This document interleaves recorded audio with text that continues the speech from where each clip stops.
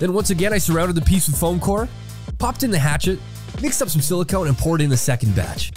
And another 40 minutes later, it was cured and ready to be removed. We now have our first 2-part mold, but this isn't the final one. Next, I mixed up a batch of Total Boat thick set resin. I love using this stuff because its viscosity is very similar to water, so any bubbles that might get trapped will simply float to the top without resistance. Next, I put together our 2-part mold, and then I sandwiched it between 2 pieces of plywood to add added pressure. Then I dyed the resin black, degassed it in my vacuum chamber to get rid of any air bubbles, and then poured it in the larger of the 2 pouring spouts. Now, since the viscosity of this resin is very watery, I find it takes at least 48 hours for this to fully cure. So for the next 2 days, there's not much I can do here but wait. A whole 2 days later, it was finally ready to be demolded. So I removed the clamps